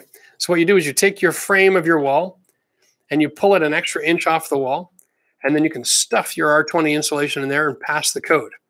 It's not the best practice. The best practice is to put your rigid foam insulation up against the outside wall, and then your frame, and then your R13. That gives you an R20. But depending on the age of your home, you might want to have a 1-inch gap airspace there. So again, I don't have one answer fits all. If you need more help, consider joining the membership. Send me your question, send me a picture. Or you can ask another question right here. Give me the age of your home, okay? And if it has exterior waterproofing membrane on the outside of the house, the black dimpled plastic sticking up out of the dirt. And if you give me that information, then I can follow up and we can solve that for you. Cheers. Okay, Nano Reaper. Great name. Welcome to Money in the Bank. All right, cheers. And then Damien has a question. Do expensive furnace filters such as 2,000 plus allergens, etc., make the furnace work that much harder due to its density? And is spending the money justified? That's really a personal question. I'll be honest with you. If you have a furnace filter and you're buying a really high quality HEPA filter and you're having issues with when the furnace stops, it bam, and you hear that bam sound, that snapping sound, it's because there's too much pressure behind the filter for your cold air return. And then the whole plenum is being sucked in while everything's going on. And then it just pops back into position when the fan shuts off. If that's happening, you got too much filter for your system. But at the same time, if you've got sensitivities to things and you want to have your filters in place, that's one way to do it. The other thing you can do is you can put filters right at the register where it's coming into the room and not right at the furnace where all the work is being done. That might be another alternative. But generally, I would say that fan filters aren't going to clog you up, but they will need to be changed more often depending on the condition of the house and the kind of flooring you have. So if you've got carpets and you've got a high density filter, you're going to be changing a lot more often. So it's not just 5 times the cost. It's 2 or 3 times the replacement. So just pay attention to that banging sound in your furnace when you're turning off and on. And if you're getting it, check your filter. It's probably time for a change. Easy advice. All right. Hey, Bob. Good to hear from you, Bob, from Orlando. Now, in case you weren't aware, Bob was one of the only people who ever made it out to one of our live events last year before we had to come home. And he's wanting to know if I got any experience with DC motor ceiling fans. I know you're a cool gadget guy. What do you say? Oh, dude. No. See, as soon as you use the word DC motor, you lost me. I think that's the only time I've ever used a DC motor is when I had a little car in a racetrack with that little trigger. We'd stand there and watch them zip around in a circle. I think that was just to pacify young children. No, I have no idea what to do with that. Man, oh man. A, it's Tuesday. B, it's nighttime. I'm exhausted. And DC motor? Yeah.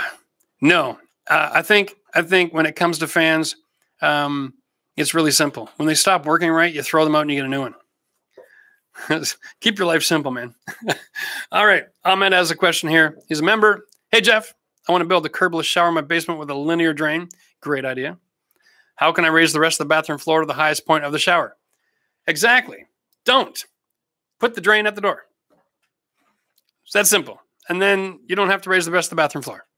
You just raise the shower from the drain to the back of the shower. And they sell that wedge for the floor. Use that. And then be like, mind blown. Redesign your shower if you have to, right? Go 3 by 5 feet deep and go with a 3-foot door and 3-foot curbless shower. If that's not doable,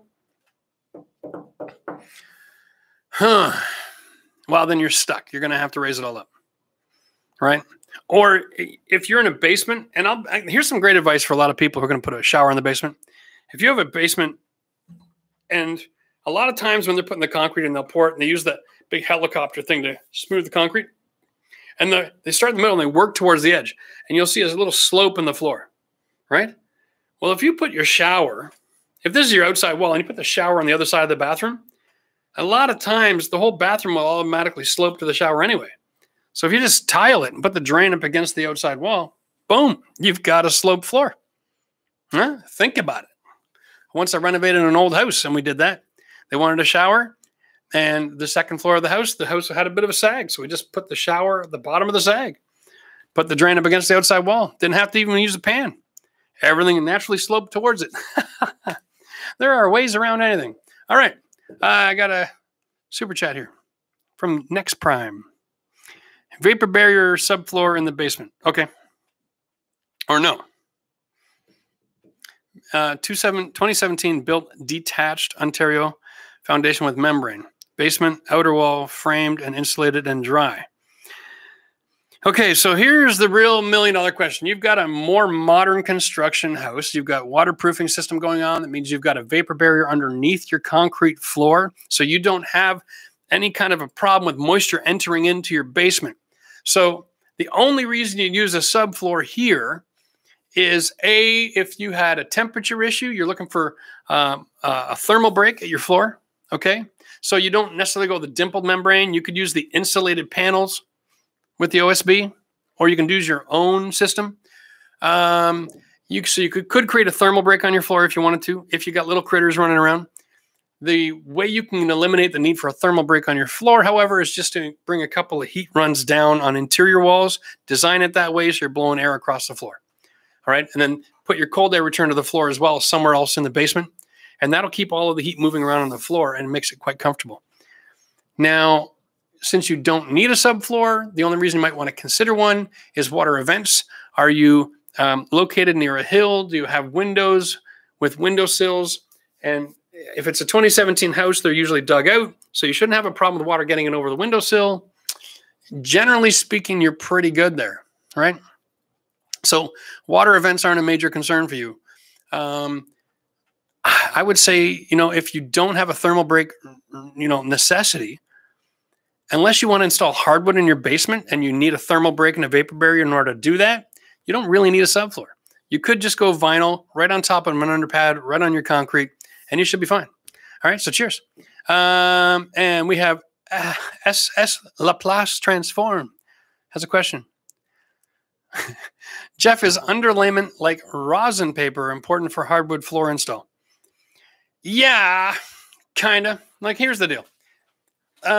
There's two kinds of hardwood floor install. People who install hardwood floors over top of a conditioned airspace, like a finished basement with a heating and cooling system, or people that install hardwood floors over top of their crawl space, which is not a heated space, right? A lot of houses in North America have crawl spaces that don't have vapor barrier or heating and cooling systems. They just have fresh air blowing through, right? And that's fine. So if you have that environment, you want to put in a hardwood, you need a vapor barrier, and that rosin paper becomes the vapor barrier for your hardwood floor, okay? Very important system. If you have a heated conditioned space underneath, you don't need a paper. But by putting in a paper, it is easier to slide the wood around. So it's not totally necessary in every application, but a lot of pros use it all the time just because they're used to it. There was an old saying in carpentry, don't ever install wood on wood, for whatever that's worth, right? But they do it all the time anyway. So if you want to use paper, go ahead and use it. It'll never hurt, but it doesn't always have a benefit that you think it does. All right, let's move on. Cheers. Yeah. Oh my God, Shay is saying that there's close to 600 people in the live chat right now. Well, it's better that than sitting right here in my living room, huh? Can you imagine? We'd get arrested, man, if we had that many people over. And I'm not kidding, man. I feel like our government is moving one step closer where it's almost time to start, considering having an exit strategy from the country. Makes me nervous. Yeah, so there's a great question. Any experience with redoing a dock in freshwater lake, floating with concrete pilings, and just the wood decking? No, actually, and I'm going to be honest, I have no experience with docks. We're going to change that. Not this year, but I think maybe next year we might just have to buy ourselves a cool little vacation cabin. Did I say cabbage? Cottage or / cabin. We got to grab one because there's a lot of great projects we can do up there, and talk about scenery for a video, having the lake behind you, right? How awesome would that be to film a video and have the loons out there doing their little noise? And no, I'm not going to do a loon call. All right, but that'd be cool. I think there's a whole lot we can learn. Laura Conrad is a member and wants to know, how do you feel about those recirculating pumps that give you hot water as soon as you turn on the faucet? Are they worth the money and energy use? If you have a 3-story home, definitely. Laura, you'll love it. End the discussion. All right? I had a plumber once, and he used to say the same thing. If you got a 3-story home and you don't have a recirculating pump, you're wasting time and money. You're irritating yourself. But why in the hell would you not install something that solves all of those problems and all those irritations, right? It's not about energy loss. You're actually saving money with a good circulation pump if you got a 3-story house. With a 2-story house, it all depends on location, how far your water line's running. Like my daughter's house, if this is their floor plan, in the middle of the basement is where the on-demand hot water tank is. And you'd think if the bathroom is on the 2nd floor up here, they'd have a line running up to it. But nope, it goes up, across the floor, up the outside wall, all the way back across the... It's the stupidest thing. It's like a 90-foot run. Well, that's a lot of water they got to pump through there before the hot water shows up. Anyway, I don't know who built that house, but you guys really need to take a look at your interior design plans there, because there's no sense having water lines running 90 feet to travel 12 feet. That's just stupid, right? Like, figure it out. All right. Have I ever used Sonabase for flooring soundproofing? Is it as good as Sonapan? Seems require layer plywood over top using blah, blah, blah, blah. Yeah, I would not be a big fan of using anything as for soundproofing on a floor that requires another layer of plywood over top. To me, that's insulating the wrong side of the floor. If the underpad that's designed for impact noise isn't going to solve the problem, then you've got to open the ceiling from underneath. And the discussion. I don't care what the situation is. That's the most cost-effective way to solve that problem. Everything else is just throwing money at a problem. And you know what? It comes down to this. They'll sell it to you, and they'll be like, well, you're already doing the floor. The furniture's moved. This is where you're working. This is your access point, blah, blah, blah. Spend another few $1,000s, and you're going to get an improvement of really small amount. Or you can open up drywall. It's just drywall. People, I mean, come on. How many videos got to do? Screws, mud, sand, paint, done. Tear it out. Insulate. Put in some other materials if you want to. But for God's sake, don't ever be intimidated to solve a problem by removing drywall, because that is your lowest cost to do anything, ever. Never had a project or a problem that I couldn't solve by removing drywall to solve it cheaper than any other option that was on the market. All right?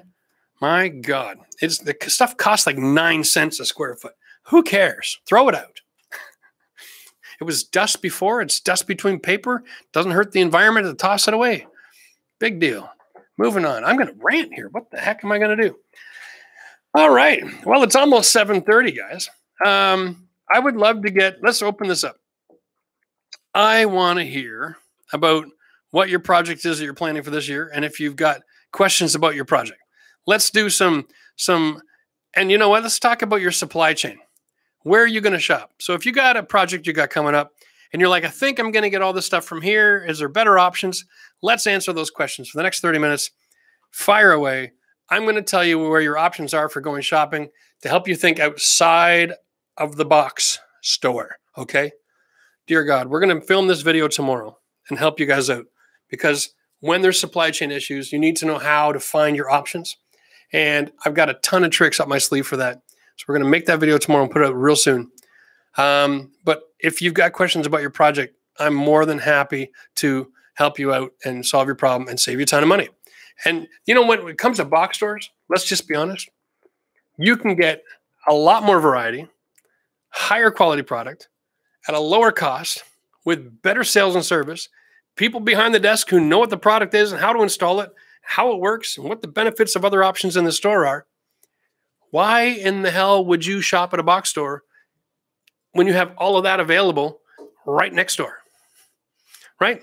We get just too programmed and too used to thinking that I only have one option when there is a lot of other options. Yep.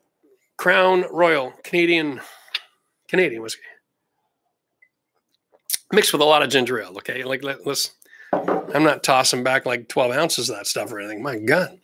All right. No one mentioned box stores. Jeff's already ranting. That's awesome. All right. Somebody wants to know about upcoming DeWalt deals. Yeah, we're working on it. We'll see what we can do. But if you want a good DeWalt deal, go down to the local pawn shop.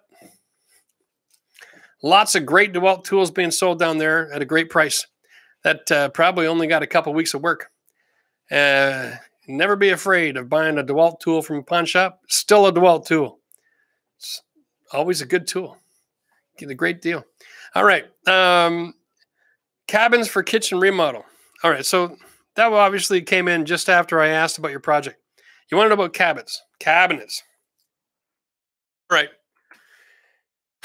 There are a ton of options for cabinets out there. One of the options you have is do yourself a favor, go to IKEA, get all the cabinet boxes, all right? Now, with all of the doors and drawers, you don't have to use IKEA. There's other options. There are companies out there that manufacture all the door plates, drawers. They do all of these different styles, different colors, because IKEA is really limited with their color and options. But there are companies out there that have just taken the roof off of the options. They got 100 colors, 40 styles, 29 kinds of wood looking. I mean, it doesn't even matter. If you can find it in a professional cabinet shop, you can find it on their website, designed to be installed with IKEA, cabinets and hardware. I'm telling you right now, it is definitely an option worth looking at. Okay. Yeah, Vega Lights has been sold out for a while. Any other options? They have been sold out for a while, but my understanding is they just got a new shipment in. So feel free to keep checking on that. And again, that comes down to the same issues with supply chain. They're doing their best, right? Aren't we all? It just comes down to, being persistent. I know next year, a lot of our supply chains and a lot of the options and deals that we have available for you guys are going to get smoother. It'll be nice. I appreciate your patience in the meantime. Oleg has got a question here. How to build subfloor to tile over in a 1913 basement. You were thinking dry core, but afraid your tile will start cracking. Any recommendations? Yeah, 1913 basement. Wow. 1913 basement is still concrete. What it doesn't have is drainage underneath the concrete. Okay? It's going to be dirt. What you need to understand about that is if you have water moving around in your subfloor underneath your concrete in a 1913 basement, depending on your location, you're going to get heaving. You're going to have movement. So before you consider tiling in that environment, you might want to take a look at first, what's the house drainage situation like? How much rain do you get? Do you get rainstorms like in California? They're getting 20 inches today. God help you all.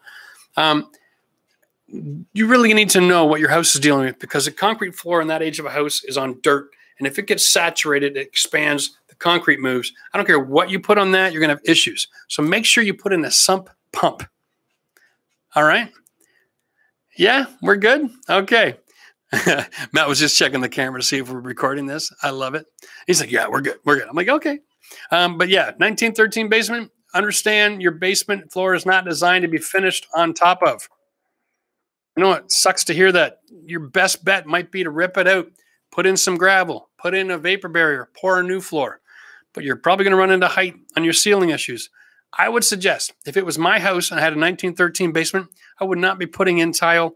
I would be putting in a floating floor like a luxury vinyl plank because it will move and heave with the floor and it won't be destroyed and it'll perform really well for you.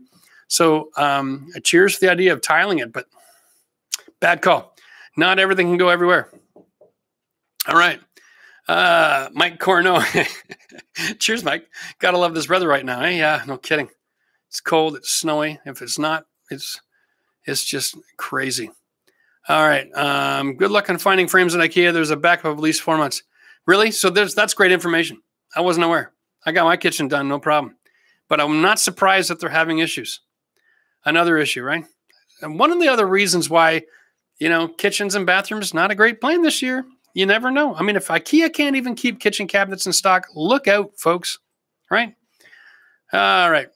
David's got a question here. He's got a 4x4 bathroom shower floor, and he can't find the shower pan.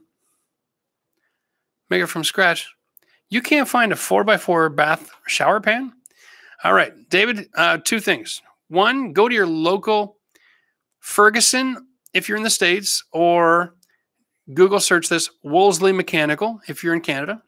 They're in every city of more than 50,000 people, coast to coast to coast to coast to coast. If you can't find it there, go to build.com online and just search 4x4 shower pan. They exist. It's standard. It's probably stock. And if they can't get it to you in 24 to 48 hours, I would be shocked.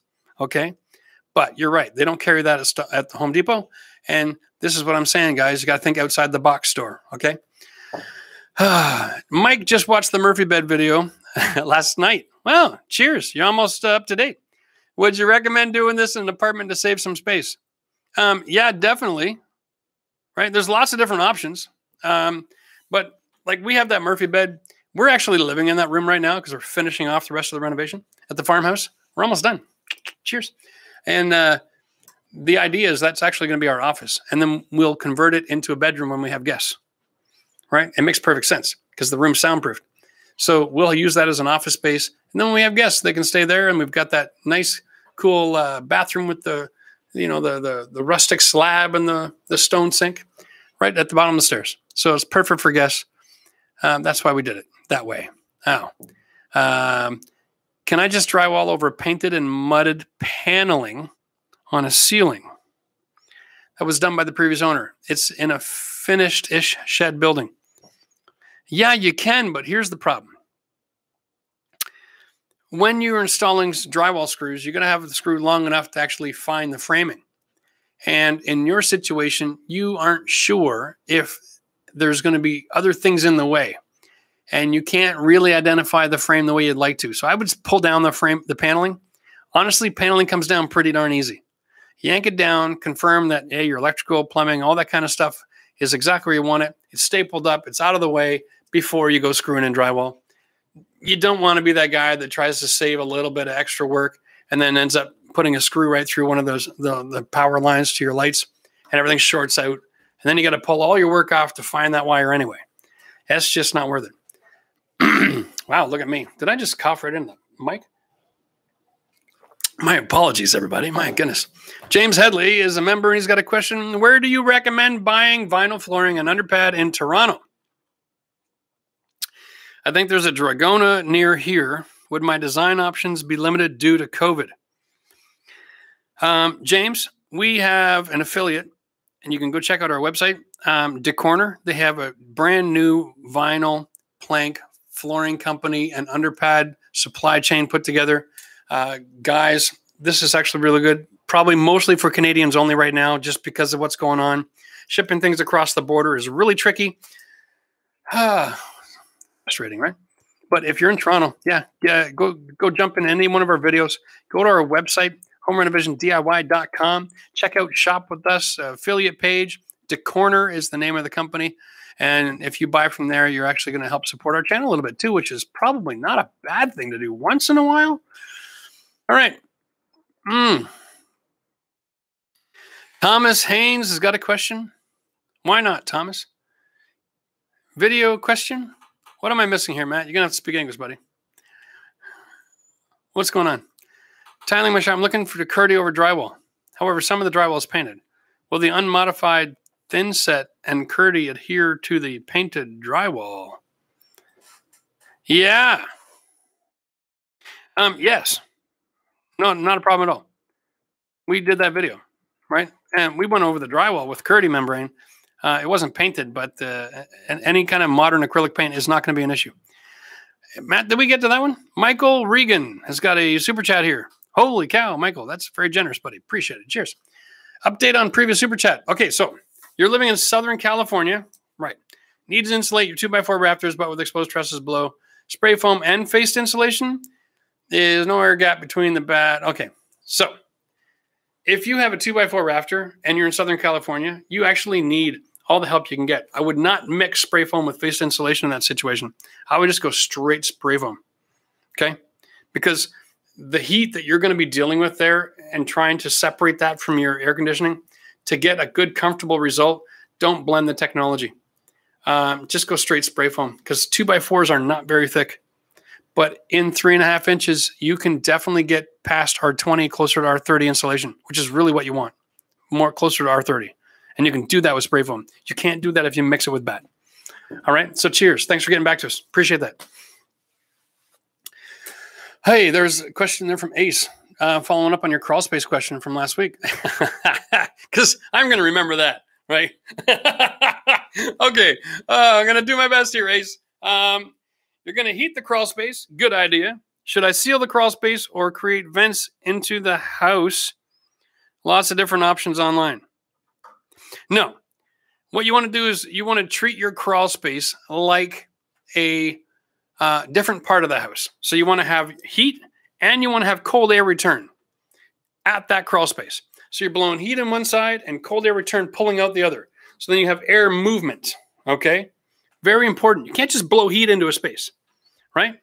Like grab a balloon, blow it up until you can't blow it anymore because your lungs are going to blow up. That's your crawl space when you put heat into it. There's no air going in there because it's already full of air. And the walls aren't expanding for you to help facilitate that. So you got to have air leaving when you're pushing air in. You got to have air pulling out. So add cold air return, add a heating system just into that crawl space and treat it like its own environment. And you'll be a lot more successful. And yeah, trust me on that one. It's also easier to manage pests.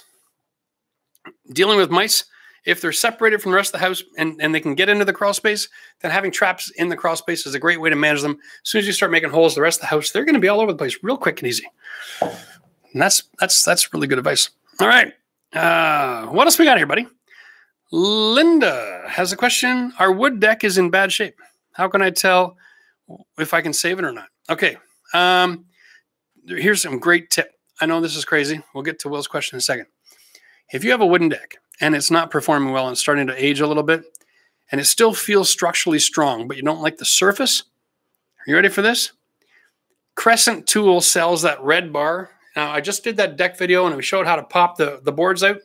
And you put that bar in and you pop your boards out, take out your nails and screws, flip your board over.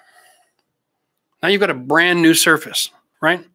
And you can install it right back on the same location, snail it or screw it down again, okay? And you're right back in business. And you might be surprised how many more years you can get out of that deck if you just flip the board over. Yeah, I know. Mind blown. But when you put in a deck board, you got two surfaces to work with. So when you've exhausted the first one, or you've got so much paint and crap you don't want to have to sand it all off, flip the board over. And if you want to know what kind of condition it's in, I'm going to tell you right now. If it's not rotting so you're not falling through, you can still flip it over and use it. 95 times out of 95. 6, maybe 96. All right, it's not very often that a board will rot from the underside unless it's really close to the ground and you get a sauna effect. Most people are installing decks not at the ground level. You can flip them right over, and it should work out just great for you. And if you have the ability to inspect it first, and you can confirm it before you go buy the tool or plan to do all that work, you can get on there with a flashlight and you just be like, oh my God, I never even thought that the underside would look like it's still sitting on the shelf at Home Depot. Because usually that's exactly what it looks like. It's perfectly preserved, and it's ready to just be flipped over and used. Cheers. Will, got a question here, bud. Any tips on how to best deal with fire blocks and fishing when replacing old aluminum wire with copper? Yeah, my wire runs all the way from the attic down to the first floor in a 2-story built in 1974, but you got fire blocking. Okay. Yeah, here's how we deal with fire blocking. Um, not sure where you're going to find this. If you go to a electrical supply store, all right, Google this, electrical supply store. They actually sell drill bits. Are you ready for this? It's a spade bit that's 4 feet long. All right, it's flexible. And you put it in your drill, and you can actually drill the hole through the fire blocking from the attic. I know, that's going to just blow your mind right there. Worst case scenario, use a stud finder to identify the blocking, right? And then you can make a small square hole with the rotozip and the drywall. And then you can drill a hole, fish your wire, and then just do a California patch. Sometimes when you're rewiring a house, you got no option but to cut access points, okay? So always cut them rectangular or squares so you can do a California patch. Don't make them bigger than 4 or 5 inches by 5 inches. And you don't even need to add support, okay? You should be fine with that. If you want extra support behind a California patch and it's in a weird spot and you can't get framing and all that kind of jazz, just grab an old newspaper, crumple it up and shove it in the hole. All right. And so it's sticking out of the hole. And then when you put your patch on, good to go. Okay. You can fill it up with mud and stick it all in there. You'll be cool. But yeah, if you got fire blocking issues, cut a hole right where the fire block is. Use a stud finder, identify it. All right. And if you're lucky, they put the blocking high enough that you can actually just drill at it right from the attic. That's really handy. All right. It's also a lazy man's way to drill holes in the floor plate so you don't have to get down on your hands and knees. It's a great tool. I'm going to have to show that one of these days in a video, Matt. All right. That Sandy Rose lady is so nice. You should consider sending her one of those blue shirts. Yeah, right? What a great idea. All right, Michelle, I know you're watching. Let's make a note of that. That might be fun. We should maybe do a giveaway once in a while. All right. Yeah. Oh, look at that. Michelle's right ahead of me. She's always like, PM me your size. I'm putting in another order soon. So if anybody wants one and you want to let us know, I don't know. They're not that expensive. We could probably work something out. Okay. Way to go, Sandy. All right. What do we got here? Joe has got a question. When I remove drywall going down the stairway to the basement, the sound has become much quieter. We like it. No more echo. Oh, okay. Is there any way to reproduce this dead sound when I re-drywall? Perhaps paint? No. The only way that you can get rid of the echo from drywall is put in soundproofing insulation in the walls. Okay? And I would even suggest use 5/8 drywall. A, because staircases are usually a fire exit, and it's nice to make sure that that wall is going to last longer than a fire. But B, it has so much fiberglass in it, all of the sound hits, and it changes direction every fiber it hits. And so it really mutes the sound. That's why all boardrooms in North America are made out of 5/8 drywall, fire rated, and not 1/2 inch, because it's really effective at reducing the sound. And you'll find that it's as easy as putting in 5/8 drywall and maybe a little fiberglass pink in the walls, and you'll be fine. All right. Next question. I can't get my measurements right for crown molding and baseboards. Okay.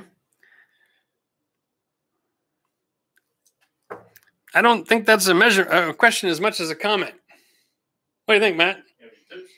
I have tips. Watch my videos on finished carpentry.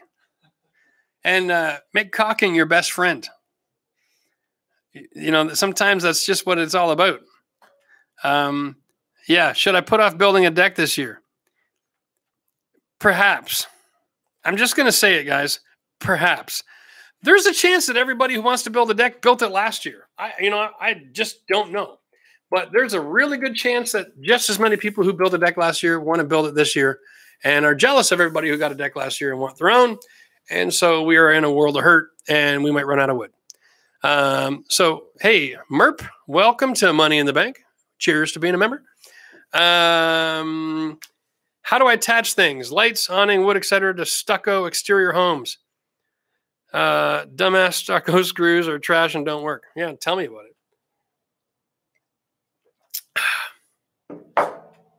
Man, that is tough.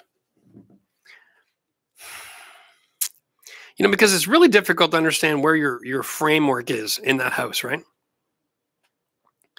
And you don't want to be attaching things to just the sheathing of the house. It's not really good enough.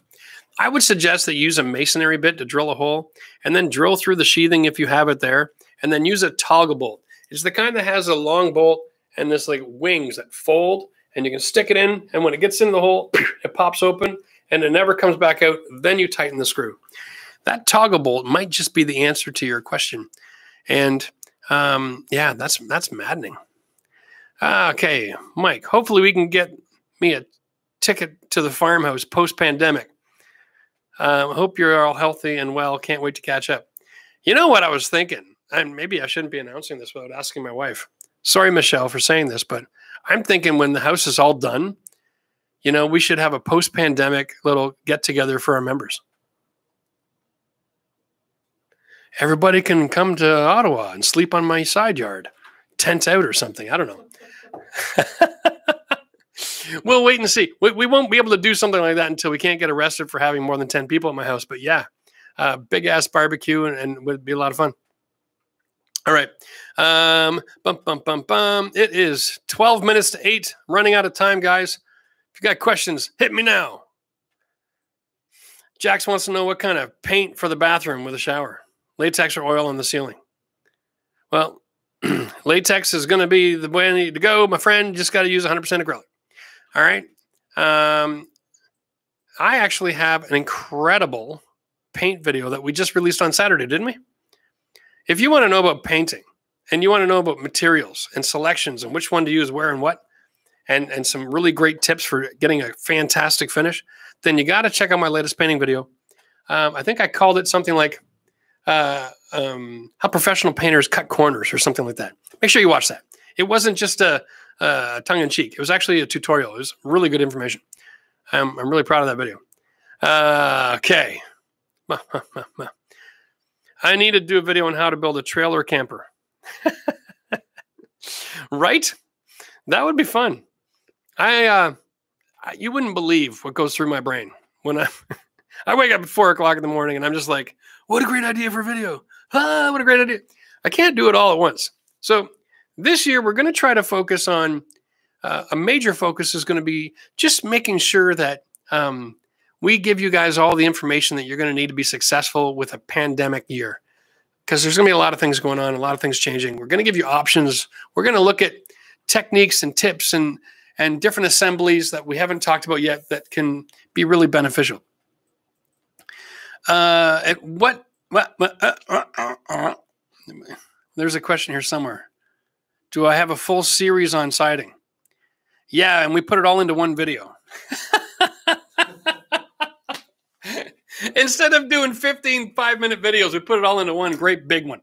So feel free, jump on our website or our YouTube homepage, just put in the search engine siding and it's right there.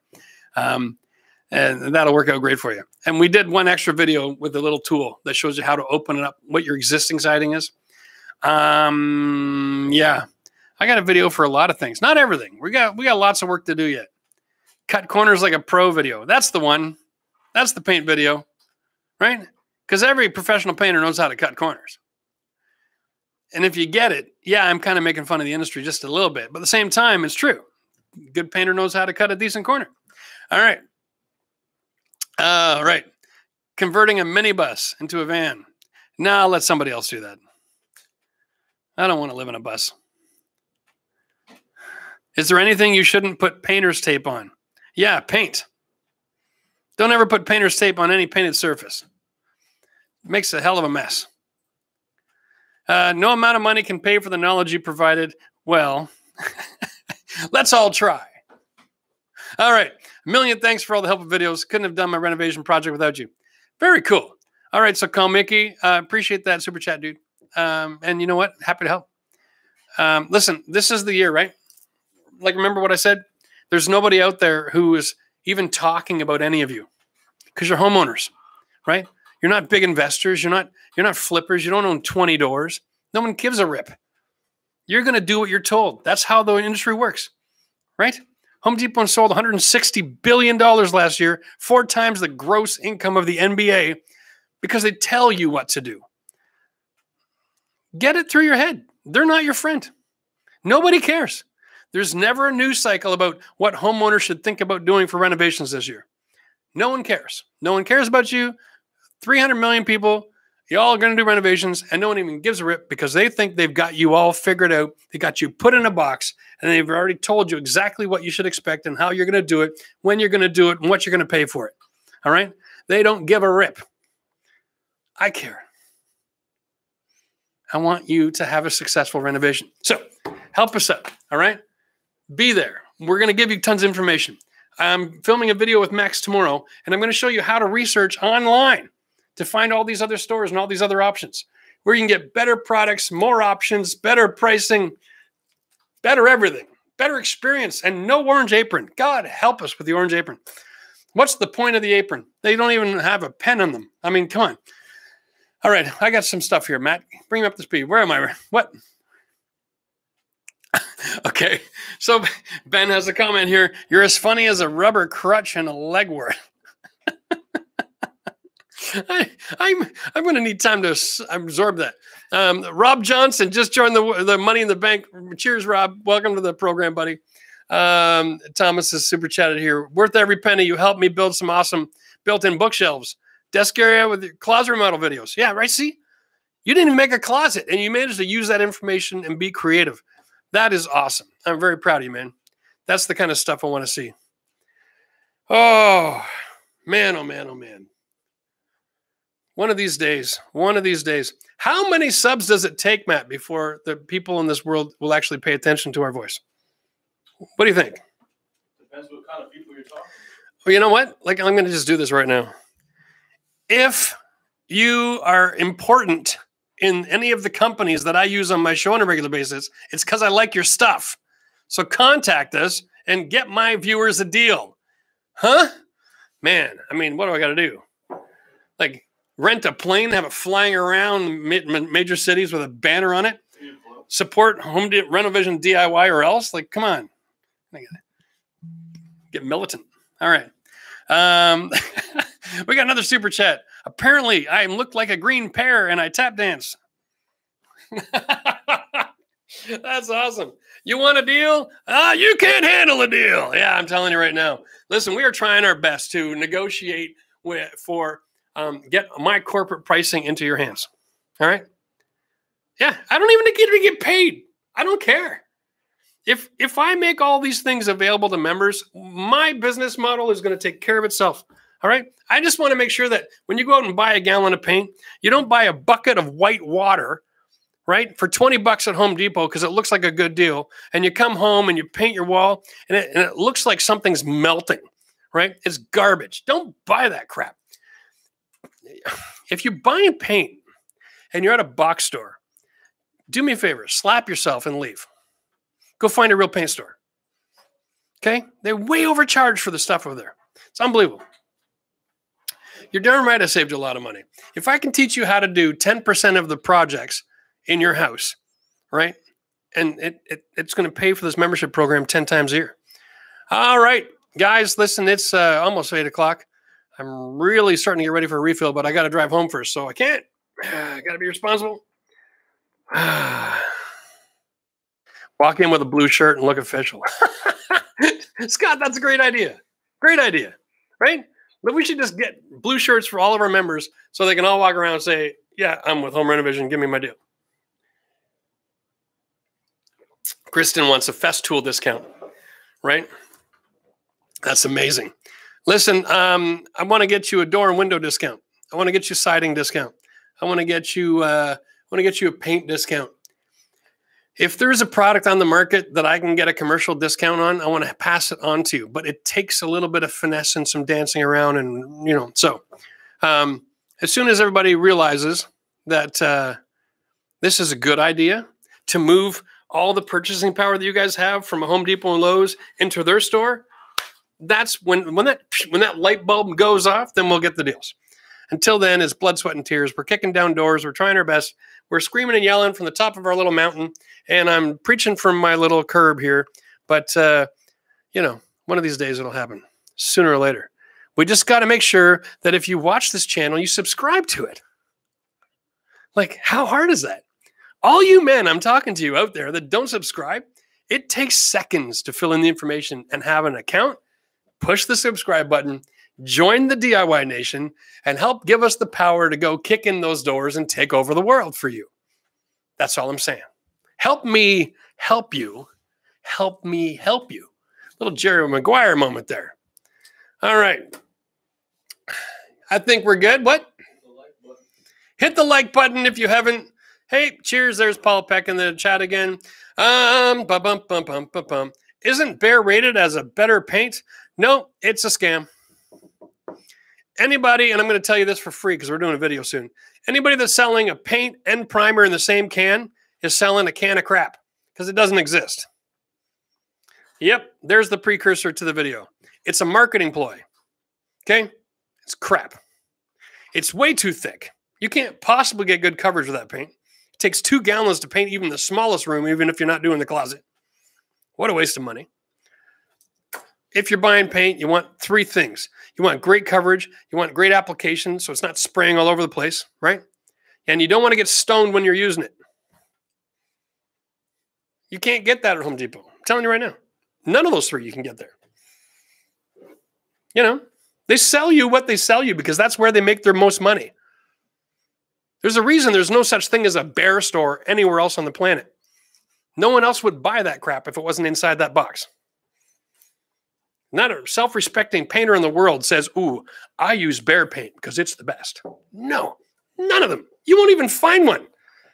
As a matter of fact, here's a paint challenge. If there's a painter out there and you use Behr paint specifically because of how awesome it is, put that in the comment. All right?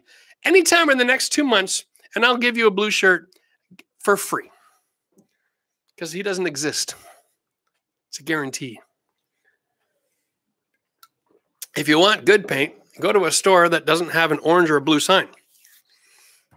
They have good paint.